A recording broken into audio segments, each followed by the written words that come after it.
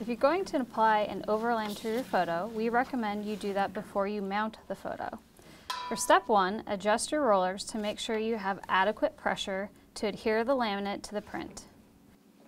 To apply the overlaminate to your print, you want to make sure your overlaminate is slightly larger than your photograph.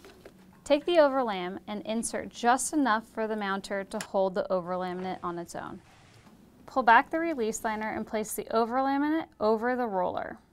Take your photograph and place it down on top of your release liner. And then crank it through until the overlaminate has covered your print. Trim the excess overlaminate from your print and you're ready to mount.